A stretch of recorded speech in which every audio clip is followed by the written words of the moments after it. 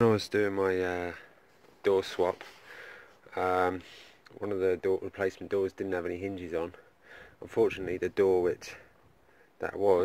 the pins were seized on the original door, so I had to brutalise the old door,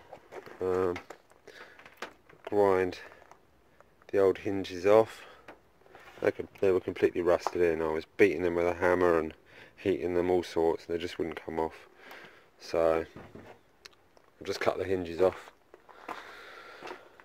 Right, I've got two new door pins, part number 80406V5002. Got two of those. They're the same door pins as S13 and a D21 pickup. Also, here's some of the door hinges. I got the original ones and some spare ones off of the other new door, because I believe my ones are a little bit elongated on one of the holes. Not going to be that one. One of these, that's not round anymore, you see, so that one's not going to be any good. But anyway, the left and right door hinges are actually the same, but they're reversed, so you just turn them, swap them round. Lower one goes on the upper on the other side, upper one on the lower. So it doesn't matter if you've got to replace your hinges, it doesn't matter which side door you get them from, as long as you get a pair from each door. Anyway, so first job, I'm going to find which are the best two hinges and get these pins fitted. Then I am actually going to fit the door on this side temporarily, because when I replace that sill, I'm going to have to make sure I get the panel gap right. So I'm going to tack in the upper section, which I've got a bit of angle coming for. I'm going to tack that in place with the right panel gap, then take the door off, then finish welding it.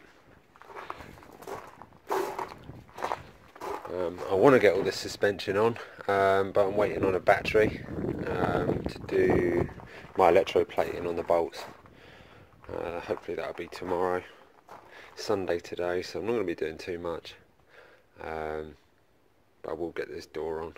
Maybe try out the welder. We'll see. Right, so that door's on. Just the bolts. Pins went in fine. Both the original hinges were no good. So the hinges I used were actually from the new door from the other side. So I'm actually using two sets of passenger side hinges on this car now. Obviously the driver's door hinges are always going to wear quicker, so it'll probably be a case for most people. If you want to replace your door hinges from someone breaking one, then try and get them off the passenger side. It's probably a good tip. I'll just put a bit of zinc 182 primer on the mating surfaces, that stuff, just for now. Obviously it's going to be painted over the top anyway, but that is the primer to use. Some people the other day were asking what I was using for this grey paint you see there. I think I forgot to write in there, but basically it's this stuff.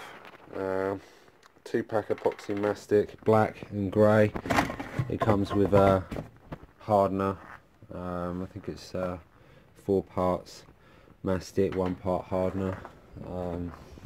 It's supposed to be very strong, scratch and chip resistant, doesn't peel.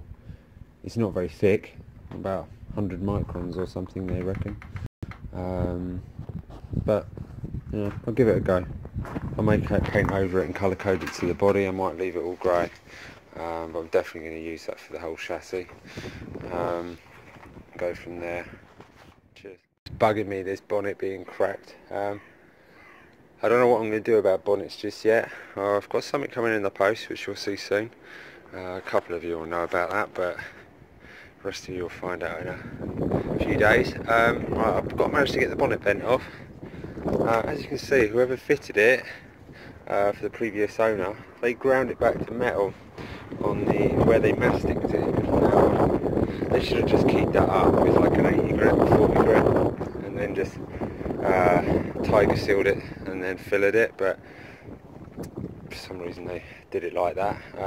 I had to cut that flap out because it was Silverflex to the bonnet, and there we go. Taking it off.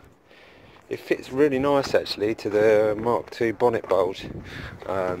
Locates, as you can see, locates on the original bulge.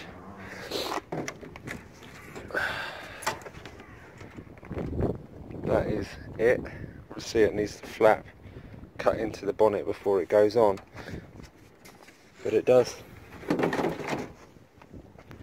go on nice.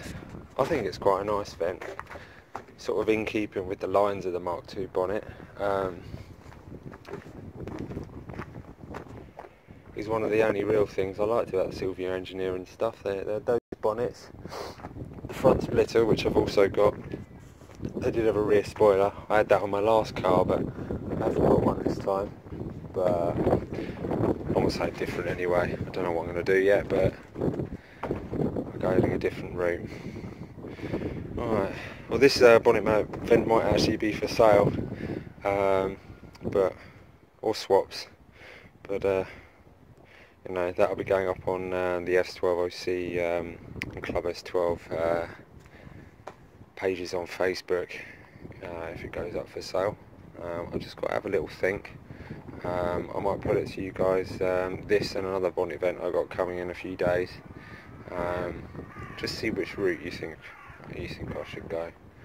I'm going to take these GSI vents off now. Someone might want them. It's not something I would fit to the next car, whatever. Cool.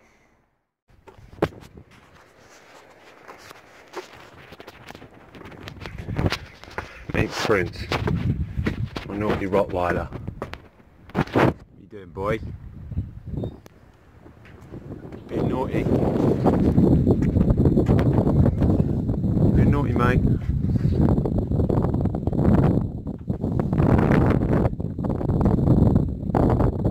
Yeah, you be a good boy.